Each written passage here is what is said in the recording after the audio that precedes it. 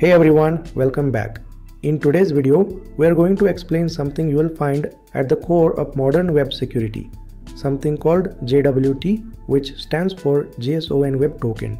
If you've ever logged into a website and stayed logged in, even after refreshing the page, chances are a JWT was working behind the scenes.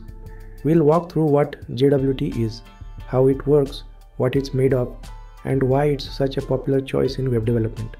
You will see each part of the explanation appear in the diagram on screen as we go. Let's get started.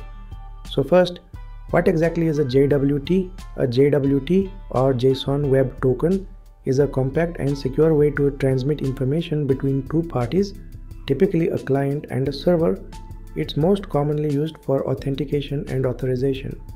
After a user logs in, the server creates a JWT and sends it to the client. That token acts as a form of identification. The client can then include that token with every future request to prove who they are, without needing to log in again.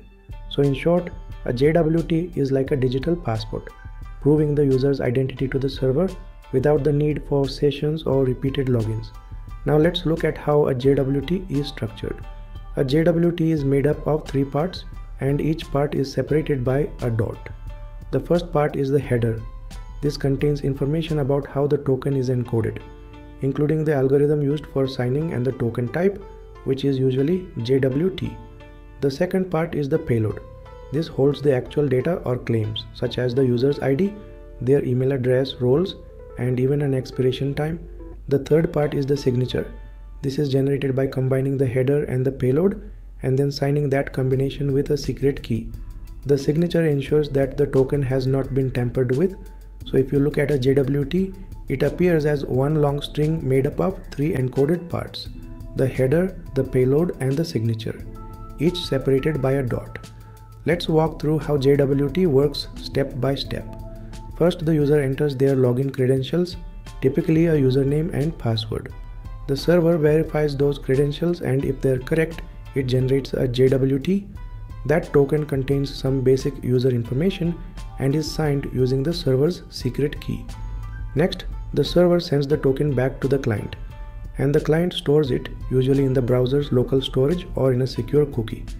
Then, with every future request, the client attaches the token to the request header, usually under a field called authorization, followed by the word bearer and the token. Finally, the server receives the request, checks the token, verifies the signature, and if it all checks out, it allows the request to proceed. This process eliminates the need to store session data on the server, making the system more scalable. Now you might be wondering, is JWT actually secure? The answer is yes, but with some important considerations. A JWT is not encrypted by default. It is encoded and digitally signed, which means the information inside the token is visible if someone inspects it. However, the signature makes it tamper-proof. If even a single character is changed, the signature will no longer be valid. To keep your application secure, you should always use JWTs over HTTPS to prevent tokens from being intercepted. And if you need to protect sensitive data inside the token, you can use encryption along with signing. So yes, JWT is secure when used correctly. Now let's talk about why JWT is so widely used. One reason is that it is stateless, which means the server does not have to remember anything about the user session. The token itself carries all the necessary information. Another reason is that JWT is self-contained. Everything the server needs to know is already in the token. There is no need to fetch session data from a database. JWTs are also cross-platform and mobile-friendly. They can be used in traditional web apps, single-page applications, and mobile apps with ease. And finally, JWT is ideal for scalable systems and microservices where keeping track of server-side sessions would be inefficient. In short, JWT helps simplify secure authentication in modern distributed environments.